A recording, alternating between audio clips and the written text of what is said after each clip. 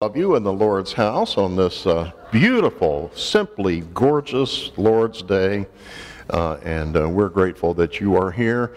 The sun is shining outside, and we worship the Son of God on the inside. And so that's a good day, a good combination. A few large print bulletins are available each Sunday. Daylight savings time ended at 2 o'clock this morning. So if you were here an hour ago, anybody show up an hour ago? Don't want to admit it, huh? All right. It's kind of a ripoff. You young people will never know the pleasure of having to get up at 2 a.m. and put all your clocks back. Our cell phones just reset themselves. Have you noticed that? Anyway, it's not quite as big a deal as it used to be. This is All Saints' Day. Please take a moment to look at our litany of remembrance, which is included in the bulletin. It includes names of family and friends who have passed away since our last All Saints' Day. CPR and AED defibrillator class will be held in the fellowship hall this afternoon at 2:30. So don't take a nap. You got to get back up here. I'm talking to myself, by the way. Presbyterian Women's Circles 1 and 2 will meet at 9:30 tomorrow, and the Fellowship Hall, Circle 3, at 5:30 on Tuesday. Veterans Day is next Saturday. Take a moment to thank the men and women who served in our military to protect us and our country. If you are a veteran, would you kindly stand? And I'm standing too. Let's give them a round of applause.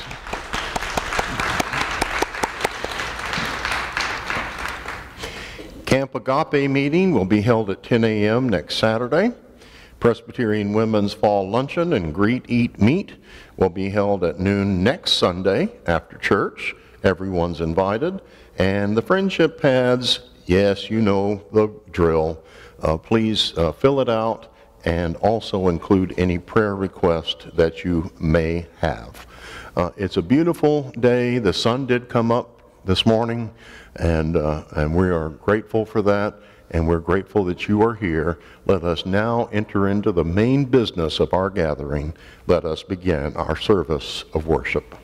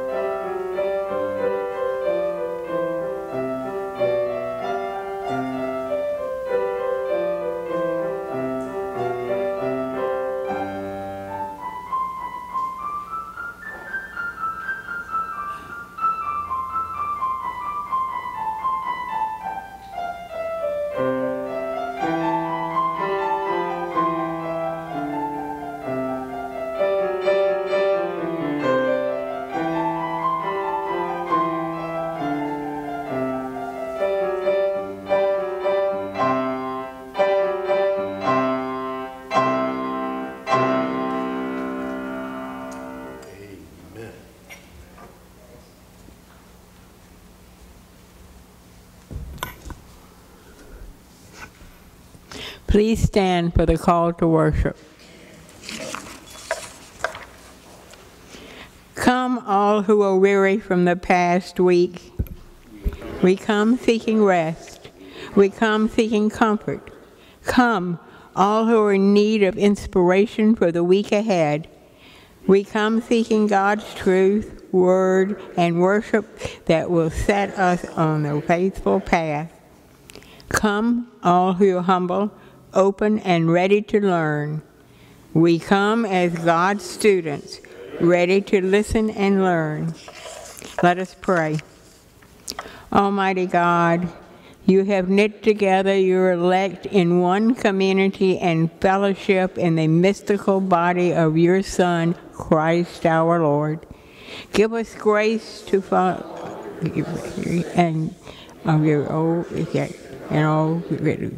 that we may come to the unspeakable joys that you have prepared for those who truly love you through Jesus Christ, our Savior, who with you and the Holy Spirit lives and reigns one God in glory everlasting.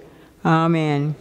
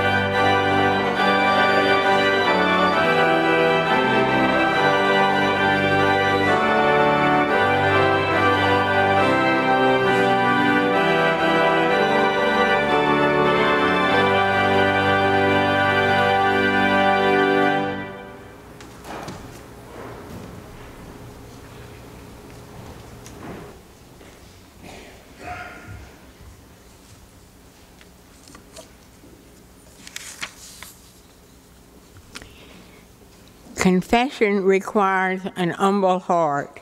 Let us bow before our God to honestly confess our sins. God, our teacher, all ourselves, while evaluating and judging others, we assume too much and don't invest enough in listening, learning, and seeking to understand. You call us to humility, yet we resist, puffing ourselves up with prideful arrogance and rigid certainty. Forgive us, soften our hearts, and open our minds to all we have yet to learn. Amen.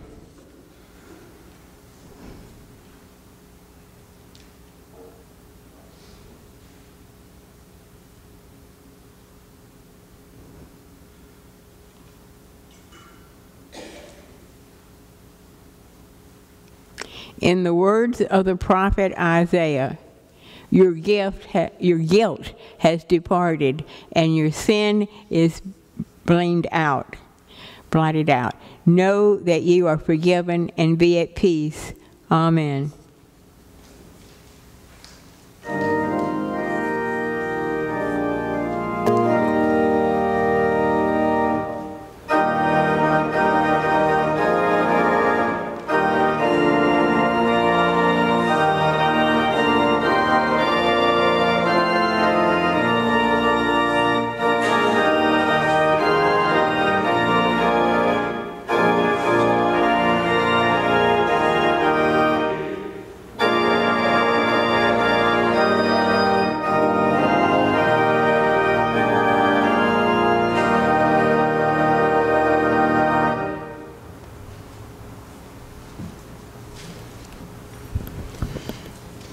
It is our Sunday of recognizing All Saints' Day, and I ask you to look in the bulletin insert, and there you will see a litany of remembrance.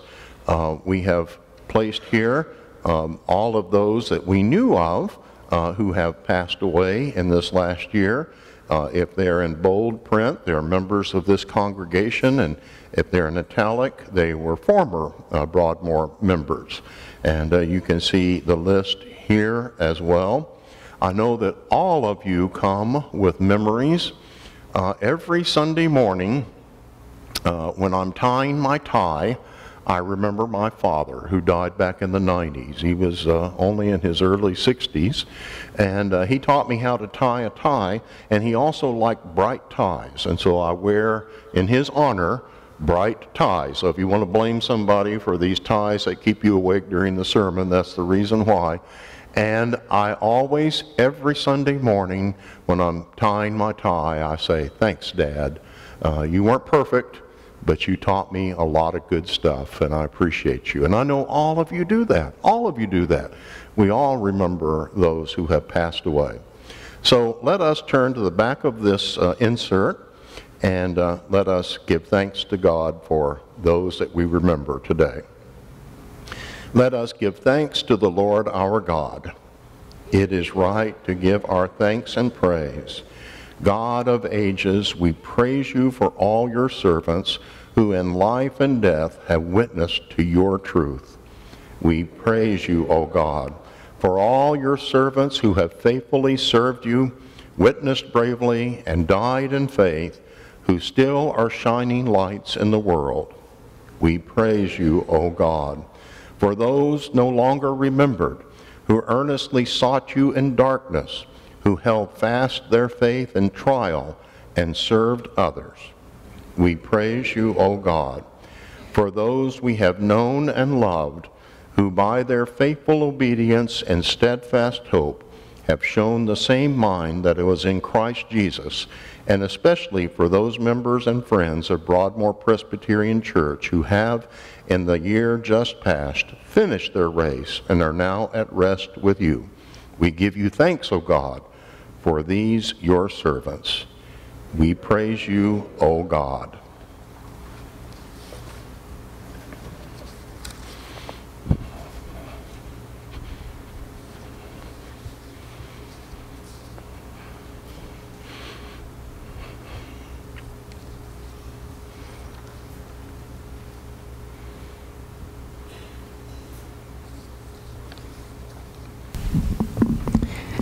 Will all the children come down? Oh, here comes my little girl. She's so sweet. Hello. Oh, you got him? Okay. So, church can be lots of fun. In fact, during chapel, not this past week, but the week before, we had a squirrel in here. And he was at the very top of the chancel. It was amazing. He fell, kids were screaming, I was laughing. But anyway, church can be lots of fun and exciting sometimes. Today we're going to have some exciting. We have a friend here. Would you, do you know how to juggle? Two. Only two. Well, let's see your two. Ready? Ooh. Oh, try again. Why don't you get down here on the floor? Stand up. Very good. I'm impressed. That's his first time. I love jugglers. We used to go to the Renaissance Festival. I used to love the jugglers. They would juggle balls and chairs and knives and chainsaws and bowling balls. Well, I've tried to juggle. Would you like to try to juggle?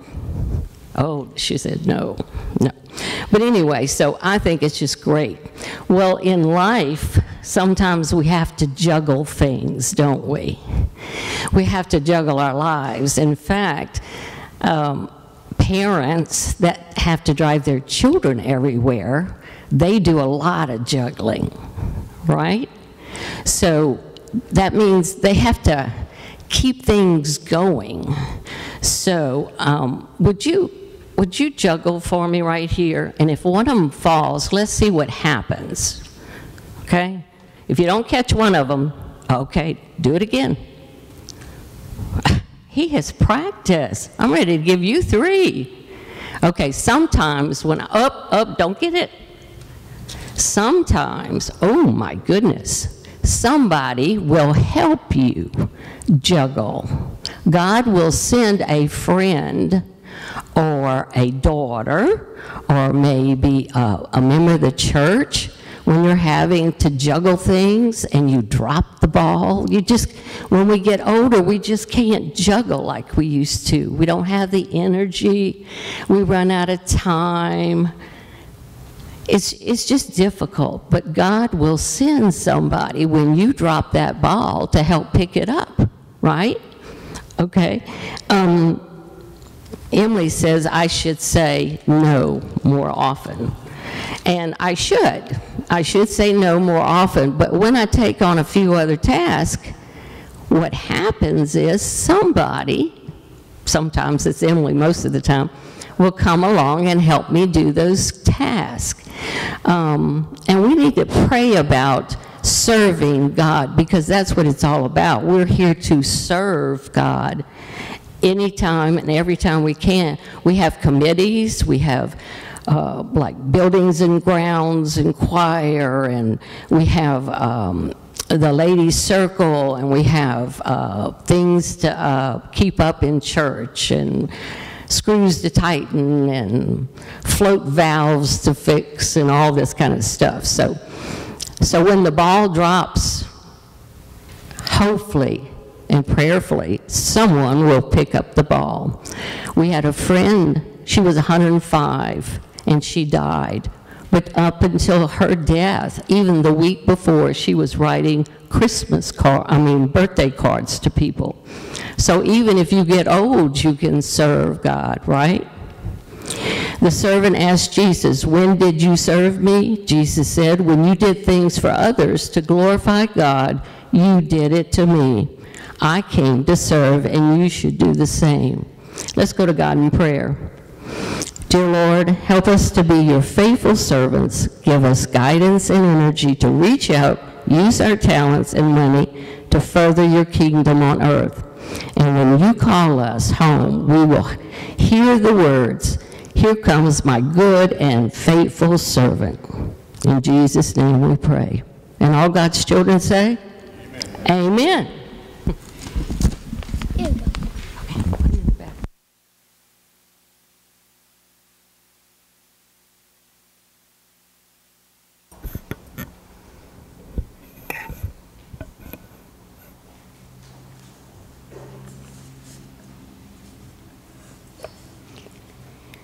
You call us through your word, read and proclaimed, Holy God.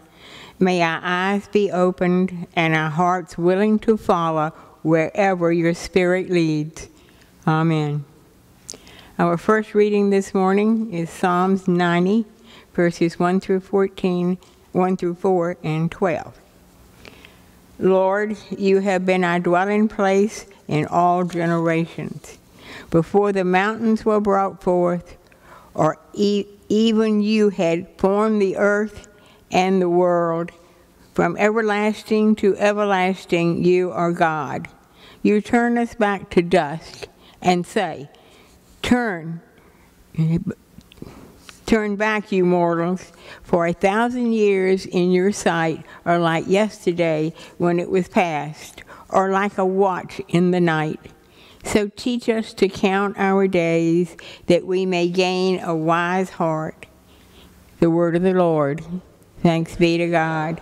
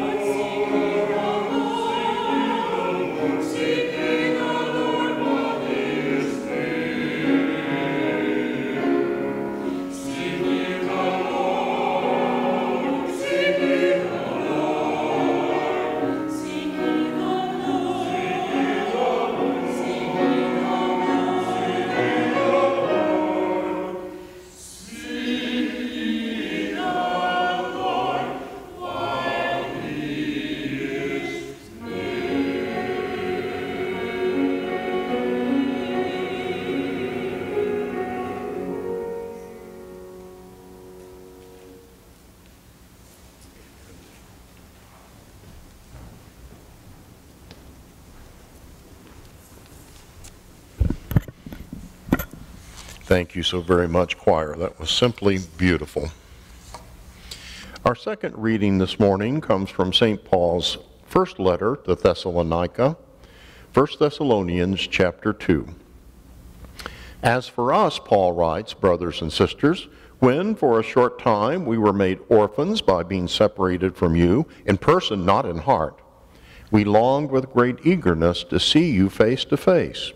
For we wanted to come to you. Certainly I, Paul, wanted to again and again, but Satan blocked our way.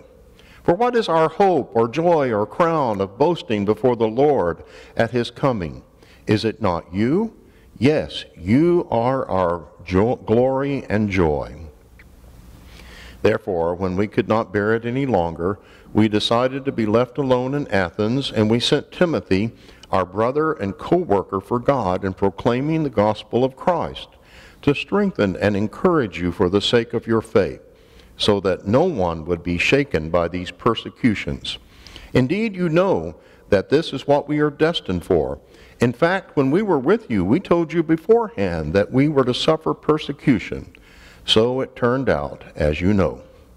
For this reason, when I could bear it no longer, I sent to find out about your faith. I was afraid that somehow the tempter had tempted you and that our labor had been in vain. But Timothy has just now come to us from you and has brought us the good news of your faith and love.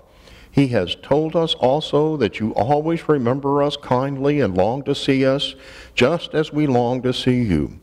For this reason, brothers and sisters, during all our distress and persecution, we have been encouraged about you through your faith. For we now live if you continue to stand firm in the Lord. How can we thank God enough for you in return for all the joy we feel before our God because of you? Night and day, we pray most earnestly that we may see you face to face and restore whatever is lacking in your faith. Now may our God and Father himself and our Lord Jesus direct our way to you. And may the Lord make you increase and abound in love for one another and for all, just as we abound in love for you. And may he so strengthen your hearts in holiness that you may be blameless before our God and Father at the coming of our Lord Jesus with all his saints. And may God add a blessing to the reading and hearing of this portion of his holy, sacred, and eternal word. Amen. It's Veterans Day coming up, and I guess I've been thinking about my days as a veteran. I came into the Army relatively late. I was the ripe old age of 31 when I started my service in the military. And I arrived at Fort Campbell, Kentucky, and I had to learn a new way of talking. They don't talk in English in the Army. Only a few things I can share with you, by the way, but I've picked out a few. For example, you don't put on a fresh, clean uniform on Monday morning. You break starch. I'm breaking starch, which meant that you send it to the dry cleaner and they starched it up all nice and neat. And maybe you were breaking starch because there was going to be brass in the AO. That meant a high-ranking officer in your area of operations. And so you had to get ready. Maybe it was going to be a full bird colonel. Those are the ones with the eagle, or as we called them behind their backs, full bull. And we'd only call them that behind their backs, however. At the end of the meeting, the commander will ask if there are any alibis. An alibi is a round that's left in the chamber when you're out on the firing range and you need to fire it off to get out of the range. And so they would say, are there any alibis for this meeting? And I still say that to the session, and they still look at me like, I wonder what he's talking about. I just can't help it. Then the commander would pop smoke on the meeting. At the end of a live fire exercise, they would put a smoke canister out and pop it up, and so that meant it was the end of the live fire exercise. So the commander pops smoke. And then you go get in your car, which wasn't a car. It was a POV, privately owned vehicle. And you went, unless you were on vacation, which wasn't vacation, it was called leave. And if you were supposed to be back from leave and you didn't report in, then you were AWOL, absent without leave. All of us have heard that phrase. You might not know what it meant. I had to learn all of this way of talking, and it came to me in about 6 months, I was talking smack with the best of them. In a similar fashion, Paul has to teach the church, this group that has never been exposed to Christianity, to the Hebrew religion. He had to teach them how to think in Christian ways. And so he reached out into the world in which they lived, and he pulled vocabulary that would help them to relate to what he was trying to tell them. He told them that they were going to be in a new group that worshiped the God, the kingdom of God. And just as there had been a riot when he left town, there might be trouble for them out ahead. So he introduces some ideas. He calls them a family. Did you notice that throughout this passage? Now, Paul calls himself everything in the book here. In the book of Thessalonians, he calls himself the father, the mother, the wet nurse. Yes, he even calls himself the baby of the family. And here he calls himself an orphan. Why did he feel like an orphan? Because he got run out of town. He had to go south, first to Athens and then Corinth, over 200 miles away, and he didn't know how they were doing. Have you ever worried about a kid? Have you ever worried about a kid when you can't hear from that kid? Have you ever been concerned and sat up late at night worrying? Paul was like that with his children, his church back in Thessalonica. It was a long time. And then Timothy came back, and he came through and he said, Paul, I've got good news for you. They are hanging in there. The persecution hasn't dissuaded them from the faith. They love you, and they're looking forward to seeing you again. And we are looking over the shoulder of Paul as he writes his letter of gratitude, the earliest New Testament document we have, his letter of gratitude upon hearing that they were doing just fine. You know, the pain of separation is very difficult. You may wonder, if you get sent to a war zone, what does a chaplain do? Well, of course we do worship services. That took up quite a bit of my time. But during the week, my job was just to listen to people a lot of times. And I remember one day, a female sergeant, came through the door, and she sat down and she just began to weep uncontrollably. And I said, "Are you okay?" I just gave her a Kleenex or two, and we just sat for a few moments. And she said, "Chaplain, I'm just missing my children." She said, "This week is opening orientation for class." You know how that you go to that meeting and you meet the teacher for the first time, and the classroom is all clean and nice. It deteriorates as the year goes on, by the way. But at the beginning of the year, it's all nice and beautiful. And she said, "My kids are going to meet their teachers, and I'm not there, and it is just killing me. I am just in such grief." In pastoral counseling, we called that a triggering event. Brought the pain of separation out so much. Holidays and birthdays could also do it. But it could just be a reminder, one of the myriad of things that just remind us of those that we love that we're separated from. That reminds me, be sure to thank Yvette, because many of them were separated from the people that they love. People need people. That's the message. One of the hazards of being married to a minister, there are many hazards to being married to a minister. She's nodding her head yes. But one of them is that she has to listen to my commentary whenever I'm listening to another minister. We went recently to a wedding, and I was sitting there and I was listening to the minister, and I said, "He hasn't said a prayer yet. He only read one scripture." I'm giving a critique as it's going along. And finally, he got to the part where he was doing his wedding homily, and he used that old canard about how Eve was created from Adam's side and all that. And he said, "This is the way that God has given us to have connection and fellowship in life. He gives man to woman and woman to man." And I went, And she knows what that means. That means I'm going to have to say something when we get in the car after it's all over. And I said, Claire, do you realize that only 22% of people live in a traditional family now? Did you hear that? 22%. The rest of us either live alone, or we're empty nesters, or we're grandparents keeping grandchildren, or grandchildren living with parents. We are in all kinds of configurations. Only less than a quarter of us are, according to him, in a position where we can have fellowship and closeness. And I said, that's just not true. That's non-inclusive. That leaves everybody out. Aren't you glad you aren't married to me? Yes, I just felt that was totally uninclusive. Paul here says, when you're in the church, you're in a family. You're in a family. You don't have to be married to somebody. You can be living alone and you're still in a family. We're never alone. We have each other. And Paul was everything under the sun. He was everything.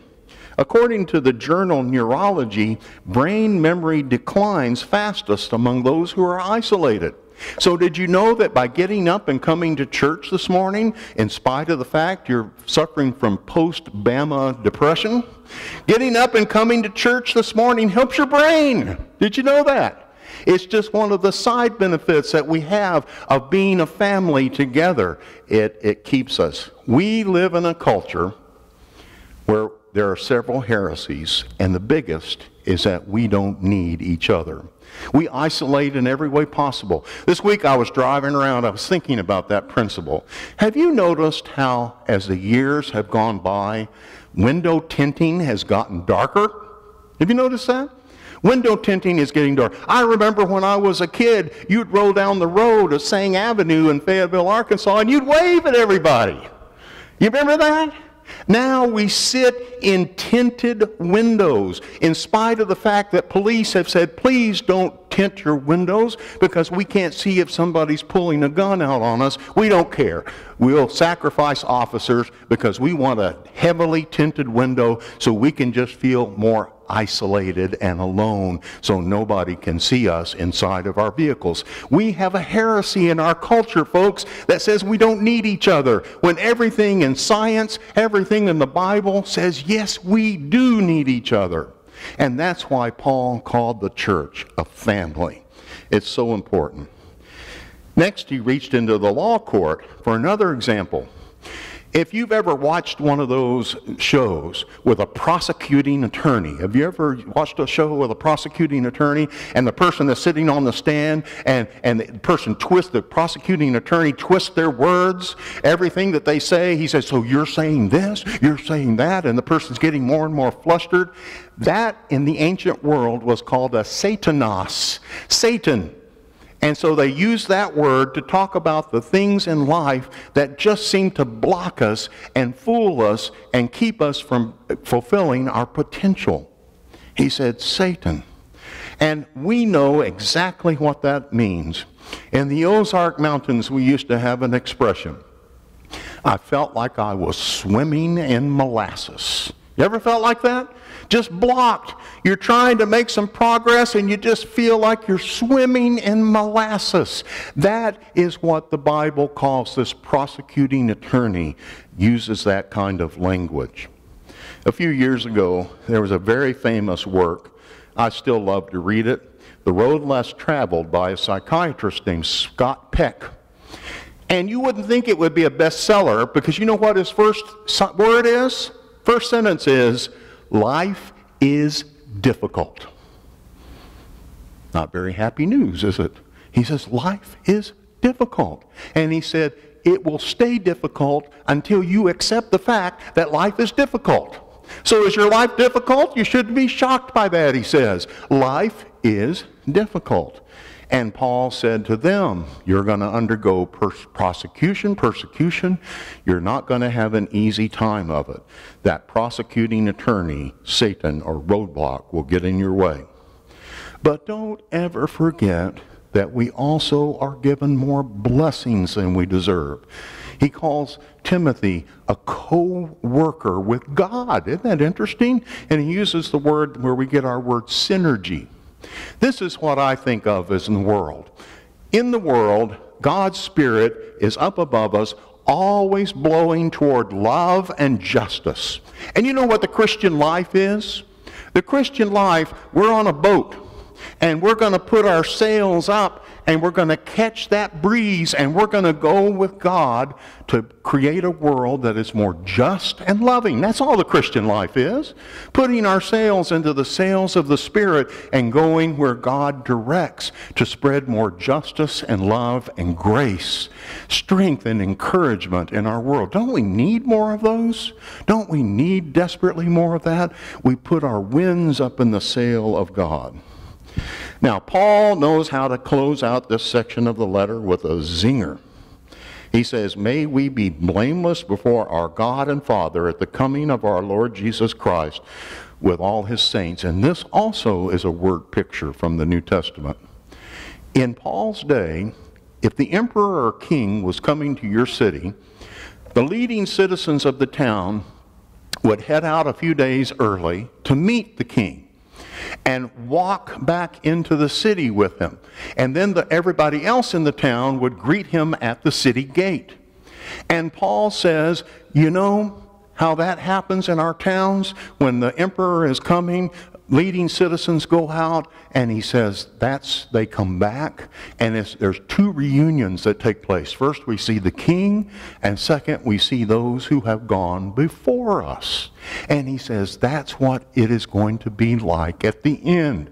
God is going to come back, Jesus is going to come, and he's going to have with him those who have preceded, who have gone ahead of us, and there will be a joyful reunion. Folks, on this All Saints' Day, we need to remember, yes, separation is terrible. Separation breaks our hearts. But it's not forever. For one day, Jesus Christ is going to come, and he's going to bring his saints with him. And that's us. Those are of us who have passed away. And there will be a great reuniting together. That is the promise of All Saints Sunday. So, Paul says, you're in this thing called the church. You're in a family. Love each other like a family. Love and reflect God's grace to one another. And get ready. Life's difficult. Don't be shocked when life's difficult. No one ever promised that it wasn't going to be. You know what old Saint Frank Sinatra used to say, right? That's life. Do you remember that? That's life. It's difficult. He said, it's also full of blessings as we learn to hoist the sail of our lives into the wonderful justice and spirit of God and flow and go where he directs. And knowing that one day, as we scan the horizon, he will come again, and he's going to have all of those that we have loved and been separated from with him. That is the promise of All Saints Sunday.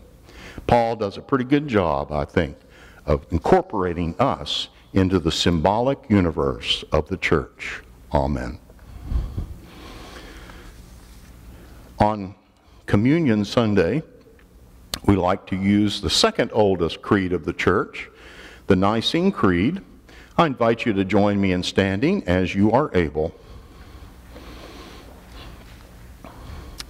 We believe in one God, the Father, the Almighty, maker of heaven and earth, of all that is, seen and unseen. We believe in one Lord Jesus Christ, the only Son of God, eternally begotten of the Father, God from God, light from light, true God from true God, begotten, not made, of one being with the Father. Through him all things were made. For us and for our salvation, he came down from heaven, was incarnate of the Holy Spirit and the Virgin Mary, and became truly human. For our sake, he was crucified under Pontius Pilate. He suffered death and was buried. On the third day, he rose again in accordance with the Scriptures. He ascended into heaven and is seated at the right hand of the Father. He will come again in glory to judge the living and the dead, and his kingdom will have no end. We believe in the Holy Spirit, the Lord, the giver of life, who proceeds from the Father and the Son, who with the Father and the Son is worshiped and glorified, who has spoken through the prophets. We believe in one holy, Catholic, and apostolic church. We acknowledge one baptism for the forgiveness of sins. We look for the resurrection of the dead and the life of the world to come. Amen. Thank you. Please be seated.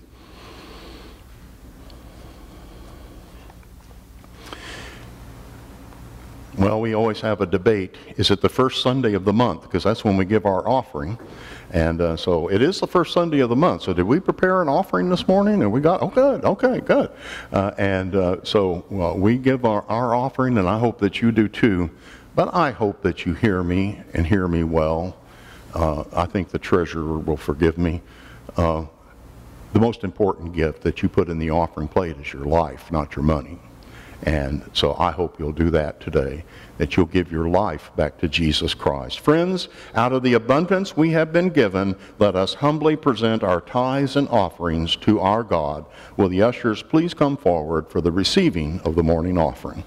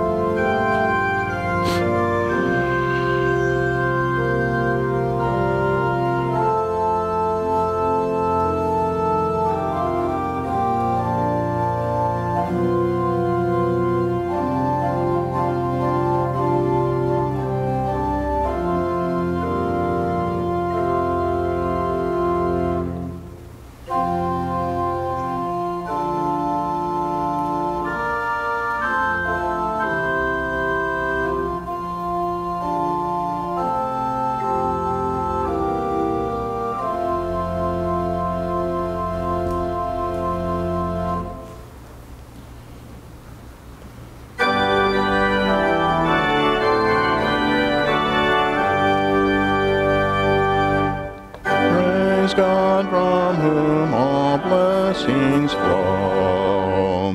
Praise Him, all creatures here below. Praise Him above, ye heavenly hosts. Praise Father, Son, and Holy Ghost.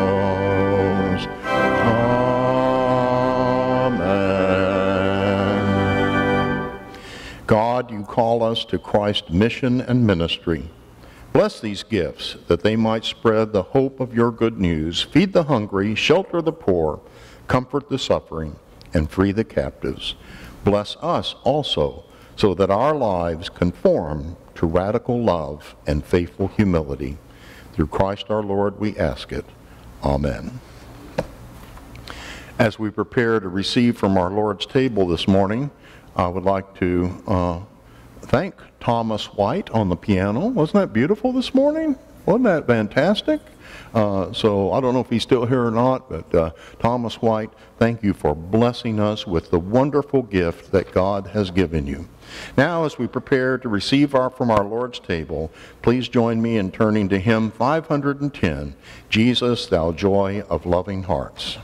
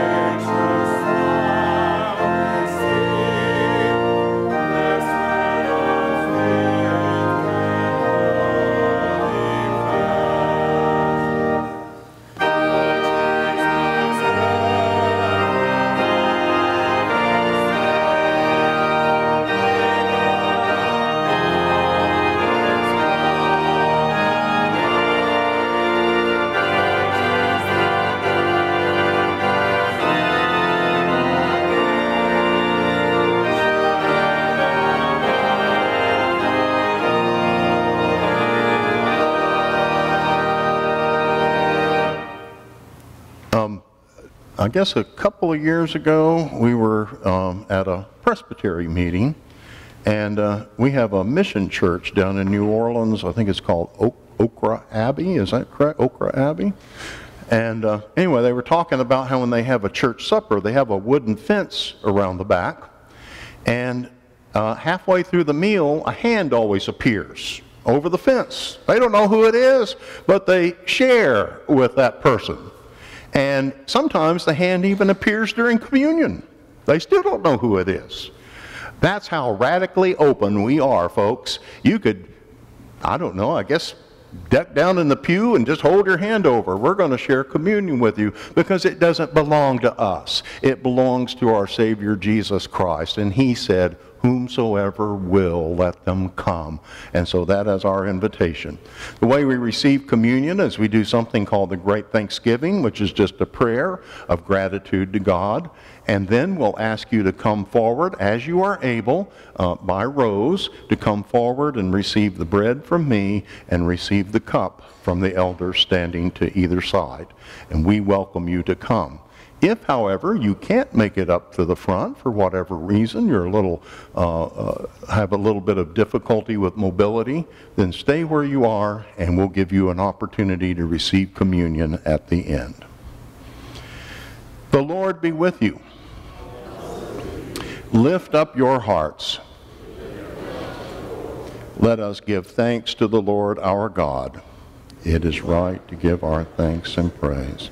It is truly right and our greatest joy to give you thanks and praise, O Lord, our Creator, ruler of the universe. We praise you for saints and martyrs, for the faithful in every age who have followed your Son and witnessed to his resurrection. From every race and tongue, from every people and nation, you have gathered them into your kingdom. You have shown them the path of life and filled them with the joy of your presence. How glorious is your heavenly realm, where the multitude of your saints rejoice with Christ. Therefore, we praise you, joining our voices with angels and archangels and prophets, apostles, and martyrs, and with all the faithful of every time and place, who forever sing to the glory of your name. You are holy, O God of majesty, and blessed is Jesus Christ, your Son, our Lord. Sent to be our Savior, he took our flesh and dwelt among us, full of grace and truth. His words are true, his touch brings healing. To all who follow him, he gives abundant life. When evil sought to destroy him, and he lay in darkness of death, you raised him from the grave. He is our risen Lord forever. O gracious God, pour out your Holy Spirit upon us and upon these gifts of bread and wine, that the bread we break and the cup we bless may be the communion of the body and blood of Christ. By your Spirit, unite us with the living Christ and with all who are baptized in his name, that we may be one in ministry in every place. As this bread is Christ's body for us, send us out into the world to be the body of Christ for the world.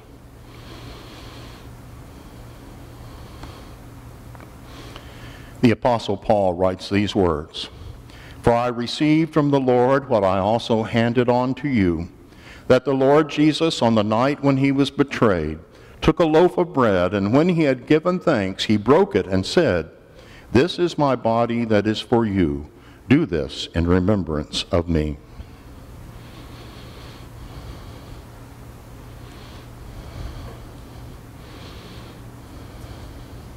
Join me in prayer for the bread. O gracious God, we thank you that when the children of Israel were going through the wilderness, you gave them their daily bread and sustained them for another day. We pray now that you will feed us the spiritual bread of Christ and sustain us for our journey until we join those who have gone before in the church triumphant. May this bread recall the life of our Savior and his vital lessons that he gave to teach us your way. May we, by taking it, determine anew that we will hoist the sail of our lives into the wind of the Spirit and follow where you direct. We ask this in Jesus' name and for his sake. Amen. In the same way, Paul continues, he took the cup also after supper, saying, "This cup is the new covenant in my blood. Do this as often as you drink it in remembrance of me. For as often as you eat this bread and drink the cup, you proclaim the Lord's death until he comes."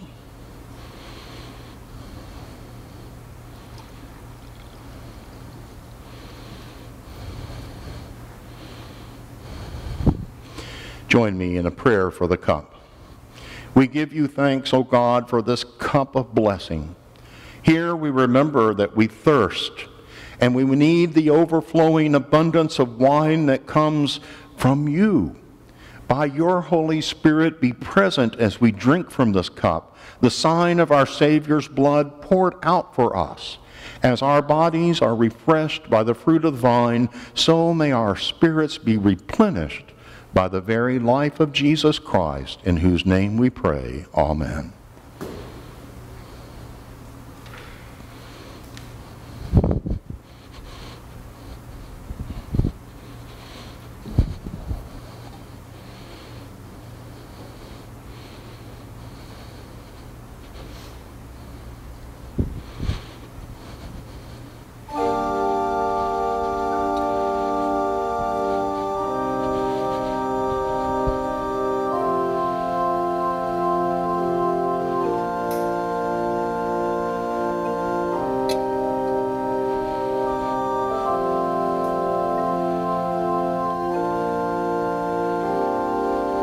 Please come forward to receive from our Lord's table the body of Christ given for you. Receive this, the body of Christ given for you. The body of our Lord and Savior Jesus Christ given for you. His life lived in perfect harmony with the will of God, calling us to do the same. Receive this, the body of our Savior, Jesus Christ. The body of our Lord. The body of Jesus Christ. The body of our Lord. The body of our Lord. Amen. Receive this, the body of our Lord and Savior, Jesus Christ, given for you, the bread of life. Receive this, the very bread of life, the manna that sustains us in the wilderness. Receive this, the body of our Savior, Jesus Christ, given to each one of us to sustain us in our journey of life. Jesus, the bread of life. Receive the body of our Lord and Savior, Jesus Christ. Amen. Receive this, the body of our Lord and Savior, Jesus Christ. Receive this, the body of our Lord and Savior, Jesus Christ, and for his sake receive it in love, knowing that he gives his life unto you, poured out his life and his blood for the salvation and forgiveness of sins. The body of our Lord and Savior, Jesus Christ, given for you. Amen. Receive this, the body of our Lord and Savior, Jesus Christ, given for you. The body of our Lord. The body of our Lord and Savior Jesus Christ, given for you. Receive this, the body of our Lord and Savior Jesus Christ, given for you.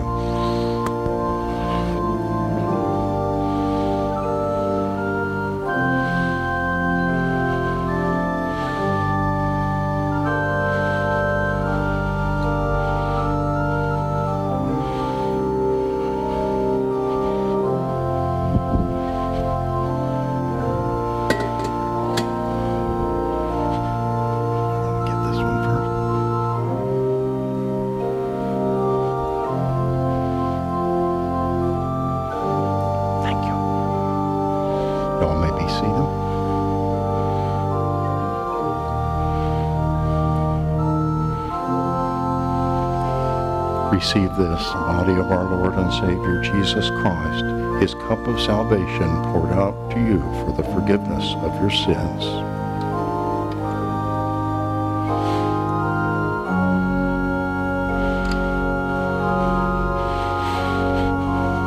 Receive this, the body of our Lord and Savior Jesus Christ, given to you for the forgiveness of your sins, and by this cup drink in remembrance of his life of sacrifice poured out for you.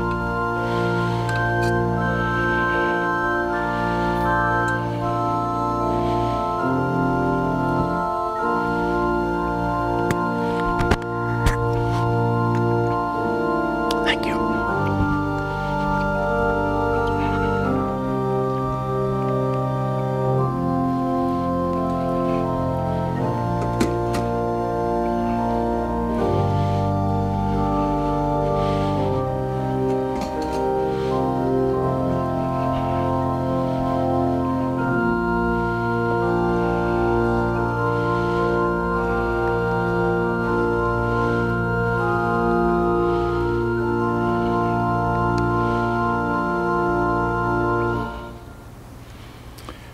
Let us pray. God of glory, in this holy feast, you have made us one with Christ and with the great multitude of the faithful, those who hunger and thirst no more, and worship night and day in your temple. Lead us in the paths of righteousness and guide us to the springs of the water of life, until we join the choir of the redeemed, singing, "Salvation belongs to our God, who is seated on the throne, and to the Lamb, Jesus Christ our Lord." Amen.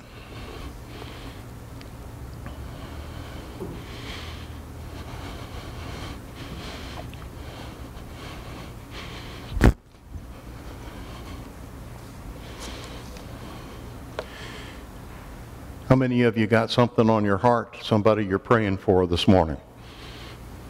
Everybody here. That's what this part of the service is for. We're going to pause and give you a chance, and we're going to do something else. I'm going to pause in the middle of the prayer and ask you to do two things. Number one, pray for those specific concerns on your heart. And secondly, give thanks for somebody who has influenced your life, who has gone on to the church triumphant. They don't have to be perfect. You know, is anybody here perfect? You know, they like to fib about us when we die. They say how perfect we were. Listen, folks, I'm just a saved redeemer by God's grace. Please don't fib about me when I die. I'm just a saved redeemer, but saved by God's grace, a sorry rascal that God loves anyway. But that doesn't mean that those who have gone before us don't reflect so much of God to us. And so I want to ask you to give thanks to God for someone who has meant a great deal to you, whoever it may be. Let us bow our heads in prayer. Oh, gracious God, we thank you for All Saints Sunday. We thank you for the opportunity that it gives us to remember those who have gone before. I thank you for my father, who taught me how to tie a tie and taught me to love bright ties and gave me so many other blessings. And we pause now and remember those that we have known who have given us grace to sustain our journey. We remember them now before you.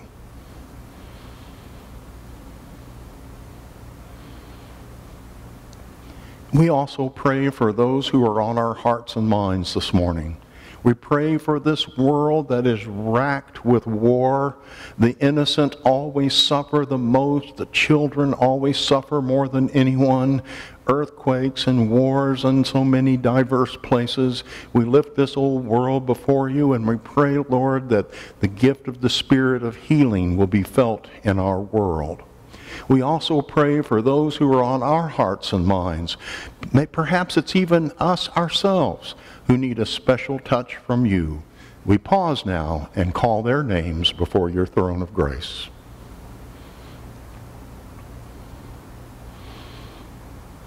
We thank you for this service of remembrance that we have had today. And we thank you that nothing separates us from the love of God in Jesus Christ. And nothing separates us forever from those that we know and we love in you. We pray that we will remember that all of these blessings are ours through Jesus Christ, as we remember the prayer he taught the disciples to pray by saying, "Our Father, who art in heaven, hallowed be thy name. Thy kingdom come, thy will be done, on earth as it is in heaven. Give us this day our daily bread, and forgive us our debts as we forgive our debtors. And lead us not into temptation, but deliver us from evil. For thine is the kingdom and the power and the glory forever. Amen. As you are able, please join me in standing for hymn number 379, My Hope is Built on Nothing Less.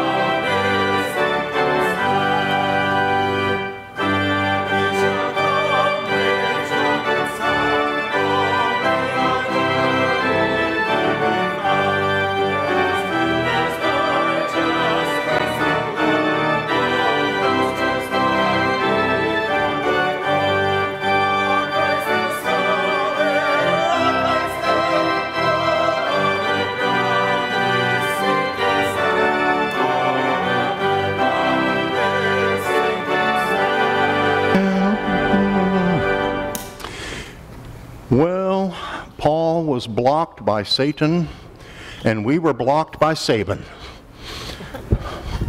But it's still been a great day to be in the Lord's house, hasn't it? To come back and be in God's house and remember that in good times and in bad, our Savior is with us. To remember those who have gone before us and lived faithful lives. To ask that God make us faithful as we seek to follow and stumble along in the same direction that they did. Let us now receive the benediction of God as we prepare to go and serve our Savior in the coming week.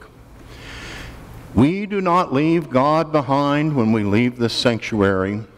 God's call to love, to humility, to work and service that benefit all is clear. May this call be ever before us, guiding us, inspiring us, enabling us to be Christ's body, His hands, His feet, His heart in this God's world.